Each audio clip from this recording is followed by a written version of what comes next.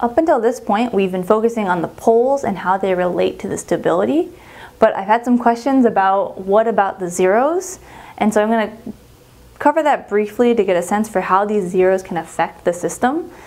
And we're going to go from the second order system, so if you watch the videos on second order time response, you'll see that we have some sort of, after you have a step input, step input, unit step input, then you get some sort of response out of it.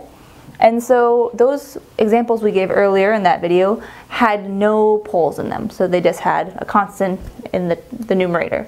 So now we're going to add a 0 and see how that affects it. So say this is the response we've already looked at, so this is, maybe critically damped. It starts at 0 and kind of goes pretty well towards the reference point that we want it to. So we're going to call this C of S.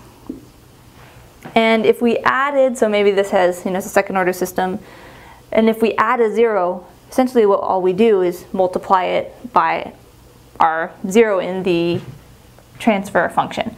So if this is our 0, we want to add a 0 at negative a here, right? So the 0 here would be negative a.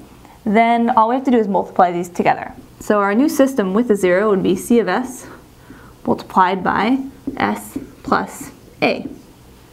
Okay, so that would give us S times CS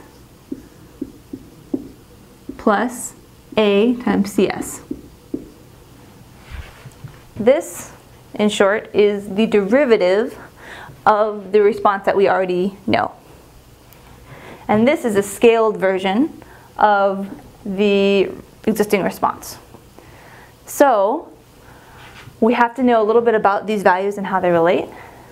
But first, let's look at the derivative here. So if we take this response and we look at the derivative, we will get something like, so here the slope is pretty steep, and then it starts to go towards 0 again. So we'll look something maybe like this. And I recommend doing this on MATLAB because my drawing skills are not very good. So you can look at the derivative here, and then here's an approximate of the derivative. Okay, so this would be our SCS, this blue line here, and then A, we'd have some sort of scalar, and CS. So first let's take the case where A, the 0, is very negative. So our pole is in the negative, a very high negative value. So we have, this is our negative A here, and our negative A here would be very, very large. Right, sorry, no, so negative A is the S, this is the 0, A is just a very large value. So this would dominate, so you would pretty much get the same CS. And this thing, so this would be scaled up very large, and then this would be a very small effect on it. So you'd essentially get the same response, and maybe just, a little bit of some hump at the beginning here. So it affects it a little bit at the beginning, but then goes back to the normal response. Okay, so what if we take our 0 in and we move it back in towards closer to the imaginary axis? Then, say it's over here, we move it here. And again, the value here is still negative A. Then we would be essentially, instead of this being a very large scaled, it's scaled down, and then this has a larger effect on it. So maybe when we do the whole time response, it would have a larger effect on it. Maybe we see more of the hump coming through. Okay, something like that. The book has much better drawings, and you can do it on MATLAB too if you really want good visualizations of this. So those are okay. They affect mostly the startup conditions, and they're kind of annoying because they make it overshoot or they affect it a little bit. But the real problem comes in when our A actually goes to the right half plane. So far this was in the left half plane, and this is a right half plane. So what happens now when our pole moves over here?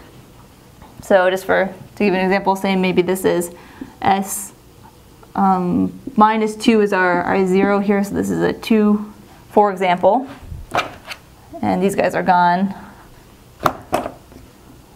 Okay, so now we have a pole in the right half plane.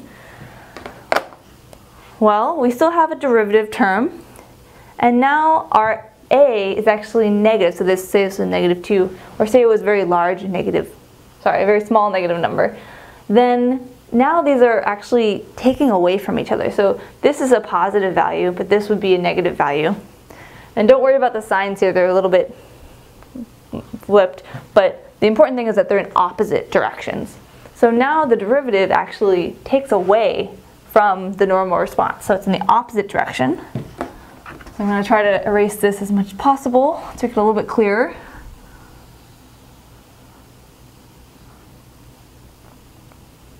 Okay, and so now we have our 0 affecting us in the negative, the opposing direction, so maybe something like that. But if we add those two signals together, we'll actually get a dip in our system before we then rise back up to our normal operation. So what a right half plane 0 can do is actually make our, when we do a startup condition, we actually have to, we decrease a little bit before we can increase back up. And so that's kind of like if you want to go up, you actually have to go down first and then go back up. So some systems do work like that, and they have natural right half plane zeros, and they can be troublesome in control, especially if you have some sort of operating limits. Say you can't go negative here because some other part of your system will blow up or has, can't deal with that.